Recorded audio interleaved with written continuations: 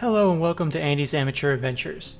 Today I'll be repairing my laptop here. It has a bad battery that only holds a charge for about 3 seconds before it dies, and as you might be able to see with some bowing at the back of it, the laptop battery is starting to get a little bit inflated. I've owned this laptop for about 4 years, so bad laptop battery at this point in time, a little bit to be expected. However, I definitely do want to change this out so I don't have any risk of fires. This is an ASUS laptop that I've just been carrying around with me and doing my stuff, and I'll be repairing it in real time so you can see what it's like from an amateur perspective. I'm not extremely good at this. I'm definitely not a professional, so if you want a professional's take, there are many tutorials online you can go take a look at. If you want to get a feeling for what it's going to be like for you when you do this, then you can go ahead and watch me, because I'm as much of an amateur at this as anybody else. This is also my first time using my overhead cam, so I'm kind of experimenting around with it. But as you can see, the first step here is to remove all the screws along the center part of it on the bottom, and then I just trace it with a little piece of plastic right there, and the cover comes off. And you can see that there are 2 fans in there, one's for the CPU and one's for the GPU, and it blows out from the heat sinks. And if you are taking this apart, this is a good time to go in and clean out your fans, because as you see, there's a lot of dust in there. And actually, after this video was completed, I went in and cleaned out my fans as well. But once I took that cover off, it was 4 or 5 screws. There are several screws at the bottom here. For those of you who are curious, when I took the bottom cover off, I used a size 0 Phillips head, and while I'm taking all these other screws off, they're a lot smaller. I'm using a size 00 Phillips head. And I am using an iFixit kit. It is the base or basic iFixit kit. I don't own any of the specialty iFixit kits. I don't really get into extremely detailed type of repairs, so this is plenty for me. And a lot of the tools in it will actually go for repair projects that are probably above my head. One good thing with this laptop is that there's only 2 sizes of screws when I was disassembling it to get to the battery. The screws that was for that external cover, and all these internal screws are all the exact same size. So you see in my little lid for my iFixit kit, it has a little screw separator. I only needed to use 2 different compartments from that little screw separator, and it really didn't matter where I put them. And also the fact that the iFixit kit is lightly magnetized really did help with this project. And I don't actually have much else to say, but I'm going to keep it going in real time so you guys at home have a feeling for exactly what it takes to change out this battery. So you will notice I do make some mistakes later on in the video, and I'll point out those mistakes once I get to it. But until we get there, I'm just going to let the video play and stop narrating.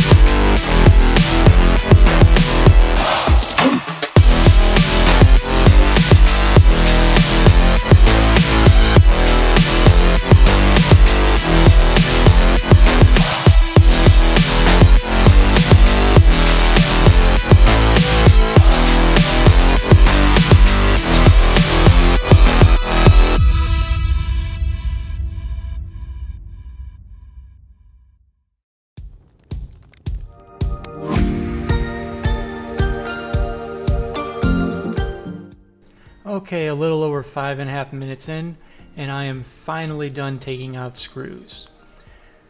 Now at this point, you should be able to flip it over and the sides themselves will just pop apart.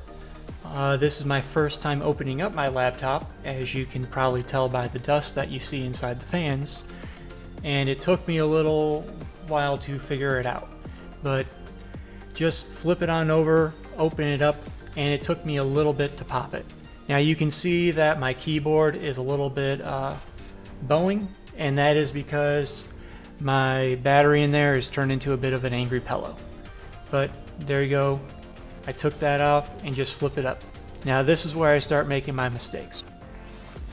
And my mistakes here are not knowing how to take out these three ribbon pieces right here. Also, you'll see that I strip out some of the screws that are holding in the thing. Now the first one I took out came out pretty easy. Literally you just pick it up and it comes towards you. The second one, the ribbon is clipped in. You need to pick up and away from you. With that, the one I'm having difficulty now, it actually just picks up, but it comes towards me instead of going towards away, or going away from me. So it is the complete opposite of the other one.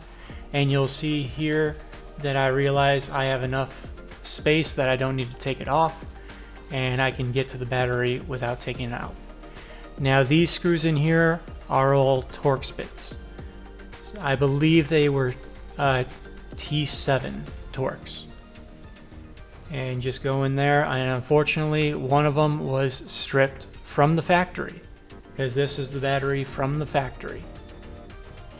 And you'll eventually see how I deal with that, which probably not the best way, probably not any way that any professional would recommend, but I got the job done.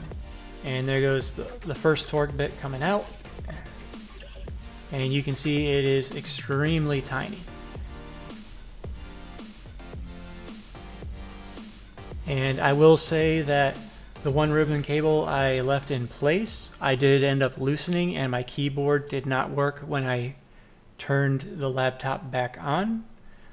It registered some strokes, but not all, but not the rest. So unfortunately I had to take everything apart after this off camera and fix the keyboard. But as soon as I figured out how to undo that ribbon cable and put it back, it worked out just fine. And this Torx bit right here is one that was stripped out. And you see me continuously trying to get after it. And it just doesn't work, and I'm just spinning. And this other one here is really tightened down as well. I do eventually get this other one. And I'm hopping back and forth between different size Torx bits because neither of them are working. But I do eventually get this one.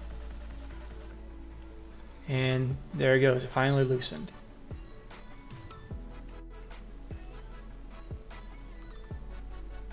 And that's 2 of 3 out. And you'll see me just continuously trying to work at this one. And now it's completely stripped out and it's just spinning freely. And since the battery is loose at this point, I tried wiggling the battery, hoping that would do something, but it doesn't. Now I was able to detach the battery from the motherboard at this point, which actually I thought that it might have clipped in. It's just held there by friction. There's no clip. You just pull it straight out towards yourself or up away from the desk, however you want to phrase that. Now we are passing the 10-minute mark, which is about how long it would probably take a professional to do this job. Maybe even a little bit less. But you know, the same saying goes for computers as it does for automotive repair. You're one strip screw or rounded bolt away from a half-an-hour long job taking you 3-4 hours or an entire day, which is where I am right here. and stuck on just this one for a little while, and I'm thinking maybe if I can loosen the battery, wiggle the battery around, that'll help loosen this Torx bit.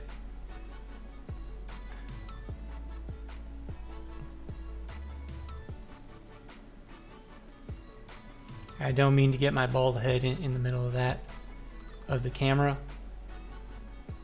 And this right here is where I do something that no professional repair technician would ever recommend, and I just go ahead and break the damn thing off.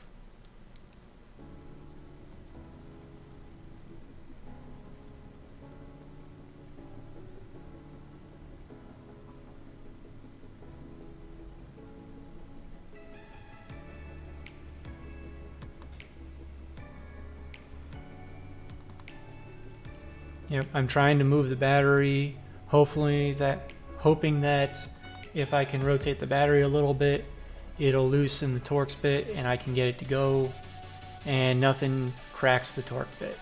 And I'm actually putting on a larger torque piece and nada, just free spinning. At this point in time, I pretty much have decided, okay, I'll just break that little piece off. But I want to go and get my replacement battery to make sure that everything is kosher before I go ahead and do that, just to make sure that I'm not going to be out of using my laptop for a little bit. And this is the replacement battery.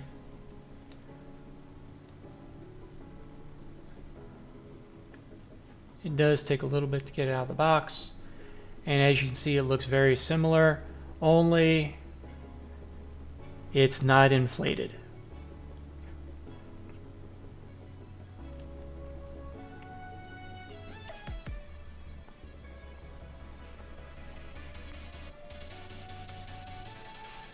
And at this point I was thinking maybe I would just put the replacement battery in, only with 2 Torx bits securing it, and just leave that third one off. I did eventually decide to get that third one off, and I had inspiration right now to go get a different tool to try to work on that.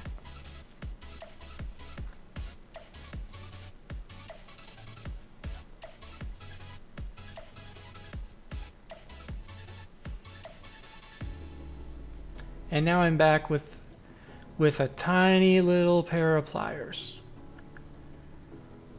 and it worked. Enough grip on it, and I was able to get it out.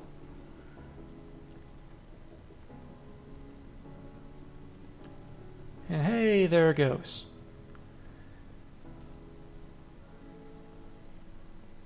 Now I'm getting rid of the old battery and doing a side-by-side comparison. And that's where the model number for the battery is. I was holding it up to the camera, hoping that you could see it. You can't really make it out, but you can make it out a little bit better in this one. And that's what a 4-year-old laptop battery should not look like. And if yours looks like that, get rid of it and do a proper turn-in. I do currently live in Hawaii, and in Hawaii we can't put it in the trash or put it in the recycling. We have to take it into a special center or to Best Buy. Best Buy actually takes in these batteries.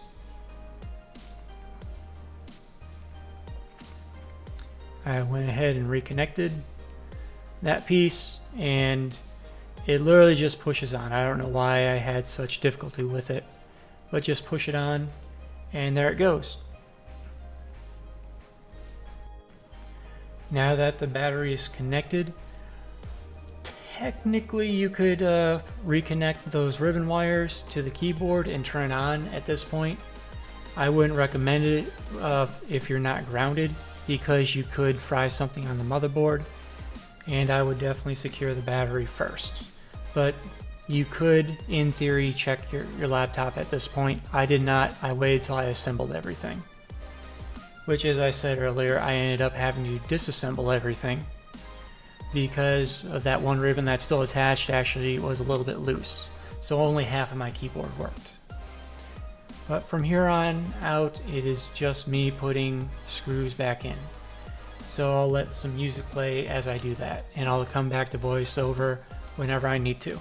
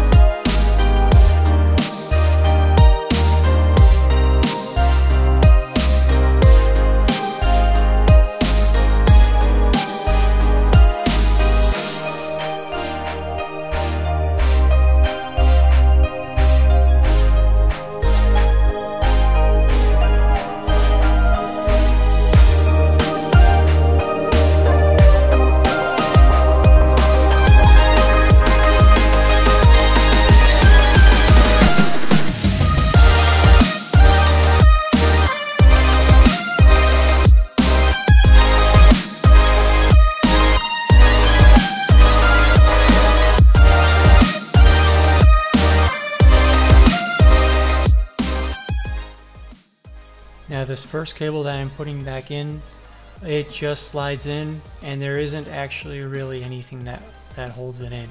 You just push it in.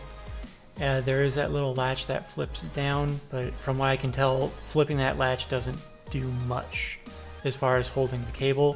It's mostly held in there by friction.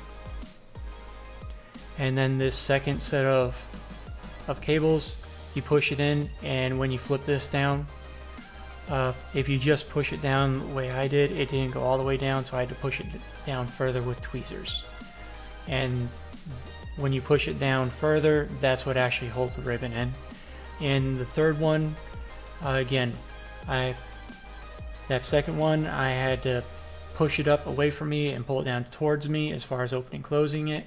And the latch on the other ribbon cable is a reverse of that. And none of the instruction manuals I saw from the professionals showed that in any depth, which is why I'm going over it.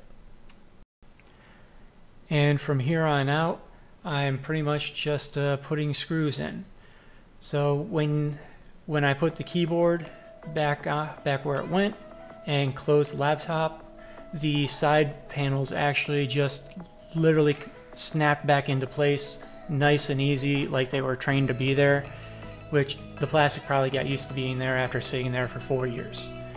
But from here on out, I'll let some music play as I tighten up a bunch of these screws.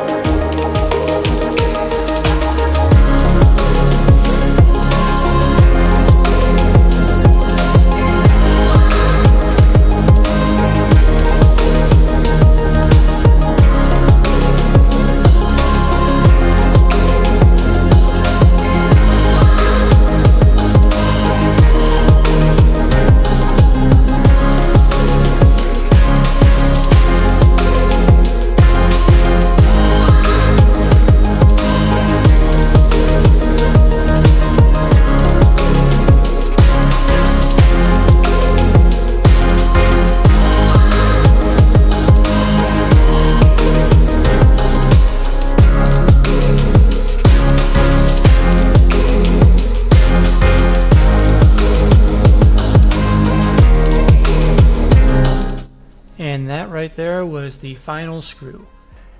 So it is now the moment of truth. I flip it over and I gamble on turning it on.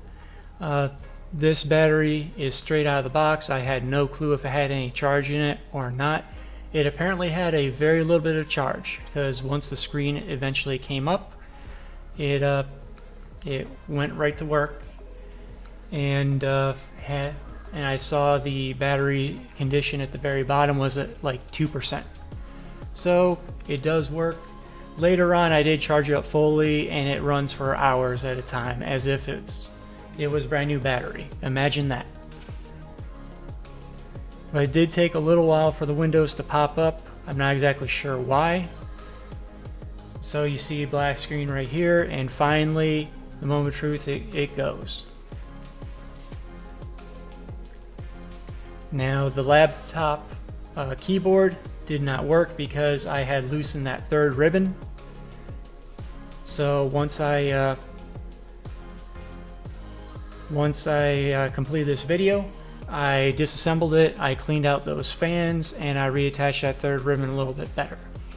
Hopefully this gives you a little bit more of an understanding of what it takes to change out this battery for amateurs like us. I'm at about the 26-minute mark of a 10-minute job. Have a good day.